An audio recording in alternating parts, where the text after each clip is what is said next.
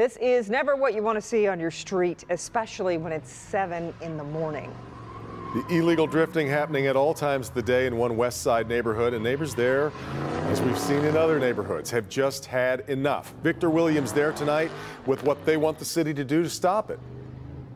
You know, these tire marks really say it all. Evidence of the careless drivers that are doing donuts right here in the middle of this residential neighborhood. Well, some of the people who live here, they tell me that they've been going in circles themselves, trying to get speed bumps placed right here in the middle of their community. I mean, it woke me up at 7 in the morning, enough to run down the street in my pajamas to try to get some video.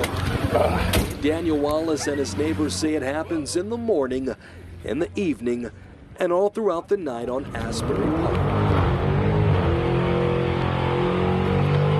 For you to drive so fast down the street, aren't you afraid that you're going to hit somebody?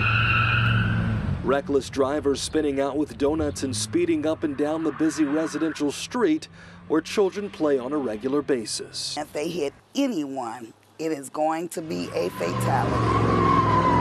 The group has been trying to at least get speed bumps installed, a request Daniel says has fallen on deaf ears.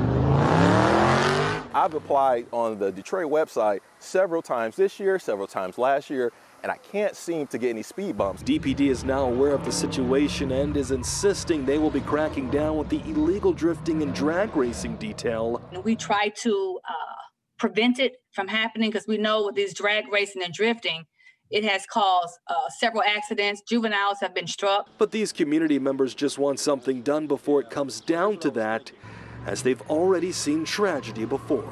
And we had that back in the 90s where a kid actually got hit and killed. And so all we want is some speed bumps, man.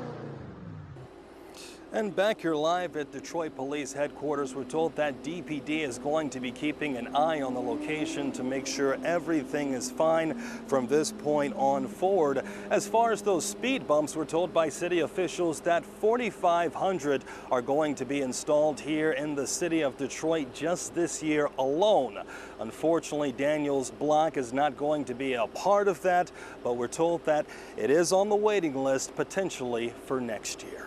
Victor Williams, Local 4.